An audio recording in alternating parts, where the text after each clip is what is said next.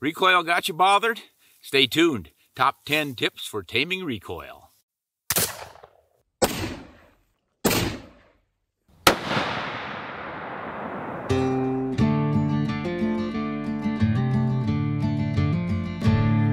Well, most modern shooters can tell you a great way to moderate recoil is put a can on it. But they're probably thinking of a different can than this one. The can refers to a suppressor, which looks like a can on the end of your barrel. This is nothing new. Hiram Maxim invented this device way back in around 1915. The same guy who invented the muffler for an automobile. So what a suppressor does, some people call them silencers, but they're not silent.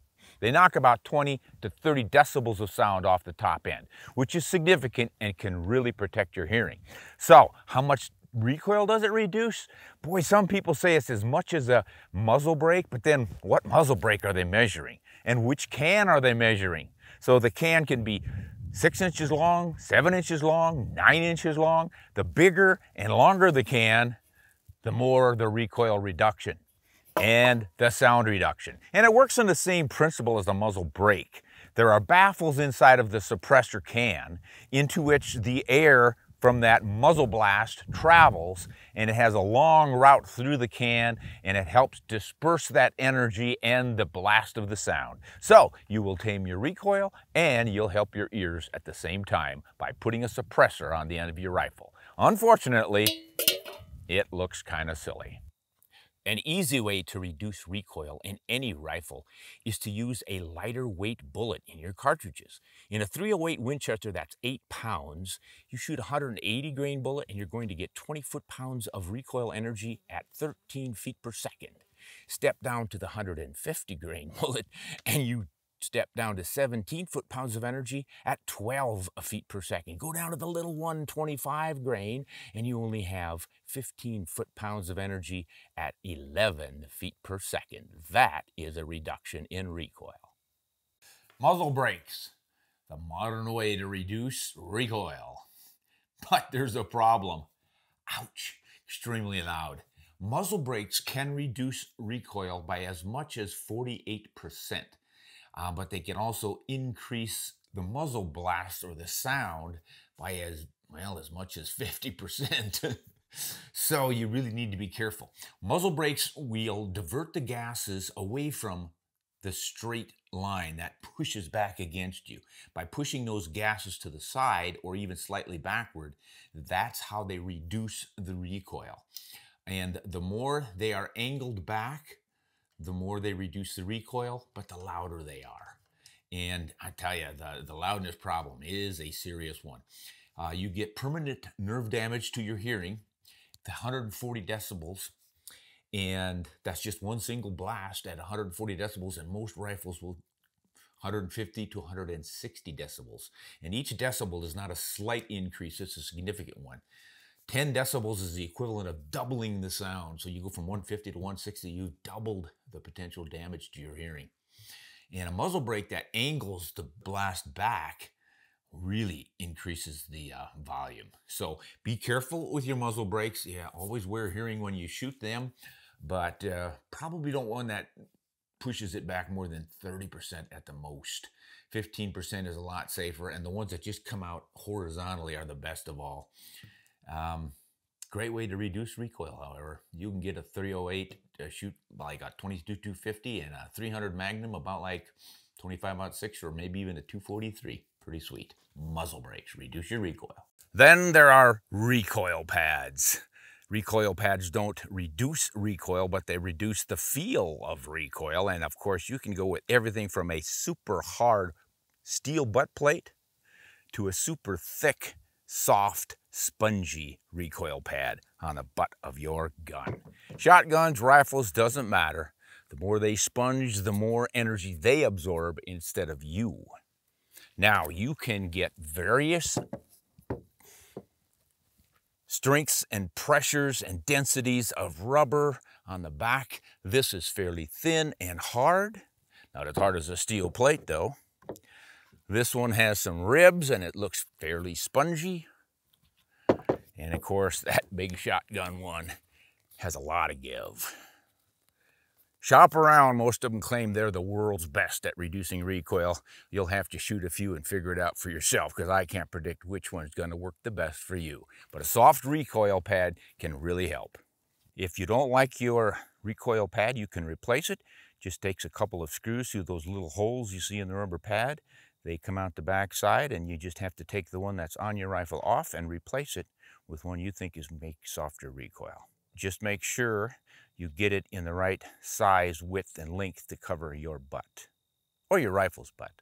Another way to tame recoil is with proper stock fit and geometry. What does that mean? Well, first of all, there's length of pull, the distance from the trigger to the butt, so that your head is back far enough that you don't get your nose busted by your thumb. Short length of pull, busted nose. Longer length of pull, you've got to find a nice medium where it fits you well. But the next thing, and probably more important, is the shape of the buttstock. Notice how this one has the barrel line coming this way, and look at how low the comb is on that rifle. What does that mean? It's going to kick up and hit you in the cheek. Recoil. Ouch. How do you fix that? With a straight line. Now, this is a modern muzzle loader, and it has more of a straight line comb that's more in line, but it's still fairly low. You've got to have it a little lower so you can see the sights. But the ultimate is a modern rifle stock that climbs, and this one is climbing. Let me get this cover off here so it makes a little more sense to you. Line of the barrel, line of the comb really close to the bore. That means all the energy comes straight back and it doesn't kick up into your face. Some rifles will even have a little bit of negative comb. The comb slants forward, and what that does is it slides away from your face. It goes out and under rather than up and in. The next thing on that same basic idea is the form or shape. The larger the area of the butt pad, the more it spreads recoil out on your shoulder. And the wider the comb, the less bite in your cheek. Notice the difference in the comb width of these two.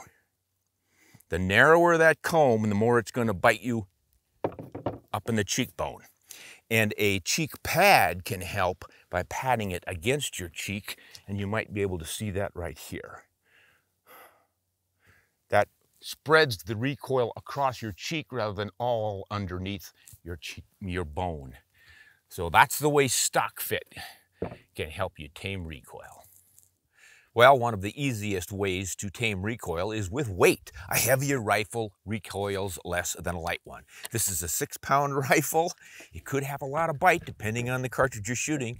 This is a 10-pound rifle. If they were both chambered for the .308 Winchester, and neither one of them is, and they both shot a 150 grain bullet at 2,800 feet per second, the 6-pound rifle would recoil 23 foot-pounds of energy at 16 feet per second recoil velocity.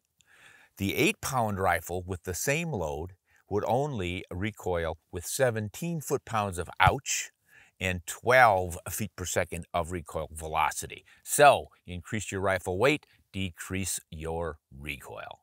Now, a simple and inexpensive way to tame recoil, especially if you like a lightweight rifle because it's easier to carry, is to put on a recoil pad.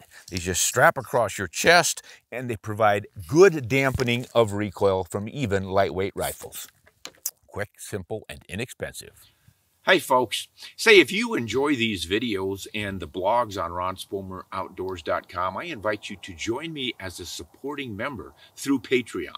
Our Patreon community helps with the funding of these programming, and it really makes a difference. You get some early access to our videos. I answer your questions. We produce a newsletter for you. Just a lot of inside information, behind the scenes sort of thing. You become a supporting member, and we really appreciate it. So check out the link below and join us on Patreon. Hey, a relatively expensive way to reduce recoil, perhaps by as much as 20%, is with a mercury or tungsten recoil reduction tube. This one is tungsten. There are little tungsten beads inside of here. You can hear them shifting. It works on the inertia process, but also the weight. This is 12 ounces. You slide this into the buttstock of your rifle, and obviously it's heavier, so it's going to recoil less. But there should be a little recoil reduction with the shifting of the weight inside of that tube in a delayed response. Mercury works similarly, but is toxic. I don't know how much of a problem that is. This one is designed to be screwed into this Blaser R8. It's an option, but you can get aftermarket ones that will work with any rifle. Just make sure you've got a hole to put it in. The least expensive way to reduce recoil is mental. I call it mind over batter. And this is probably something similar to what boxers do. You just have to mentally prepare yourself for some recoil. Obviously, it's not going to kill you. People have been shooting big bores for hundreds of years, taking a lot of recoil. It's just a matter of mind over batter. So I'm going to shoot, for demonstration, a 375 H&H with a 300 grain bullet. This is hardly the hardest kicking rifle on the planet, but it's more than most of us think we want to shoot. Now, African PHs will shoot 500 Nitro Express, 458 lot, even 600 Nitro Express, 400 grain bullets, 500 grain bullets. They're taking as much as 80 foot-pounds of recoil energy. Huge, but they can do it. And over again, they can do it. So obviously there's something to do with mind over matter. So put yourself in the frame of mind as you're going to take some recoil. It is not going to hurt. It's not going to break you. The important part is, though, cover your ears, because hearing that muzzle blast, I think, is as bad as the recoil. I think more people are afraid of the muzzle blast than they are of the recoil.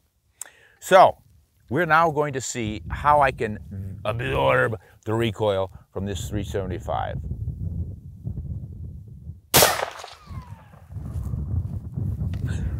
I'm not exactly the Jolly Green Giant standing here, folks, but that did not hurt. So, now it doesn't hurt that my rifle weighs about 9 pounds. And if it were 11, it would be even easier, but we've touched on all those other tricks. So, just start thinking about that rifle is going to recoil, it's going to push me back, it is not going to bite me, and it's not going to hurt me if I have the right size stock, the right shape, good rounded comb, all the other things we've talked about in this episode. You can learn to handle it mind over batter.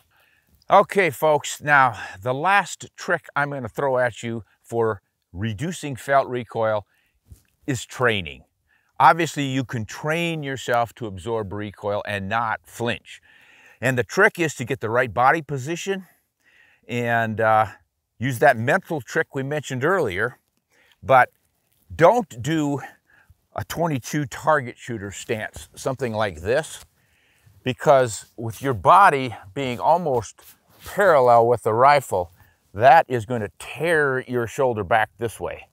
You would have a bit of a more squared up posture facing the target.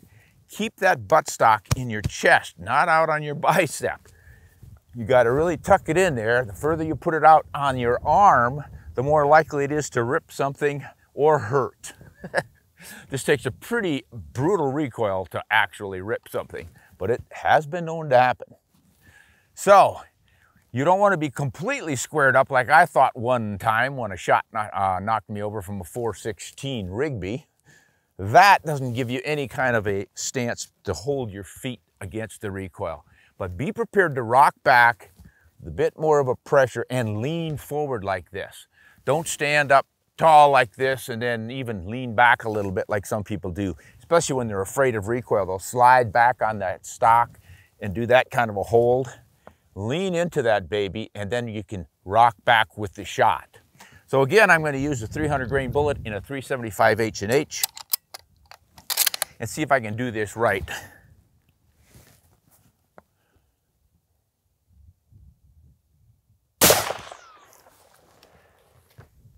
Once again, not bad recoil at all. Didn't knock me over. I knew it was coming. It was a push, it wasn't a bite.